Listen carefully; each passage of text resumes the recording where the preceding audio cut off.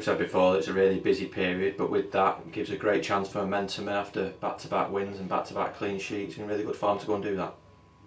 Yeah, and we want to put a run together. We've shown before Christmas that we're capable of doing that. To score 7 goals and not concede in the past 2 has been very pleasing.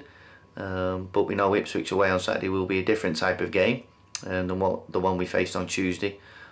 But we want to carry on that confident feeling that we've got within the group. Transfer window's now closed. You know the group that you're going to be working with from now until the end of the season. The last one to come in, Elliot Embleton, first training session today. How much are you looking forward to working with him and seeing him grow and what he can add to the team?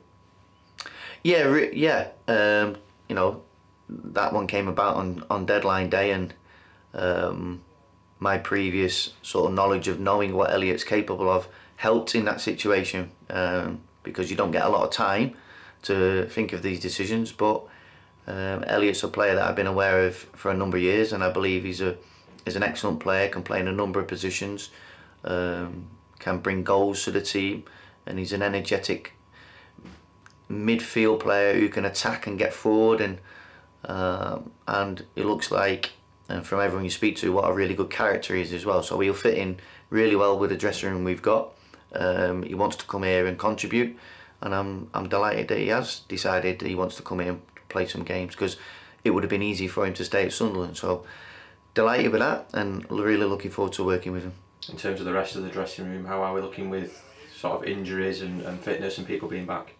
Well, we had no serious issues from the game on Tuesday, which is a bonus. Some of the players who have been out injured will hopefully train today, but then we'll have to assess them because some of them have been out for a few weeks. So whether they're fit and ready to come back into the squad on Saturday, the next 48 hours will tell us that. But hopefully we'll be in a bit of a stronger situation come Saturday's game. You mentioned the strength of the opposition this weekend. What sort of game do you expect? A really good footballing game. I think they've got some excellent players, a clear way of playing. You can see they're well coached. They had a really good start to the season. We felt how good they were in that moment when they came to Bloomfield Road.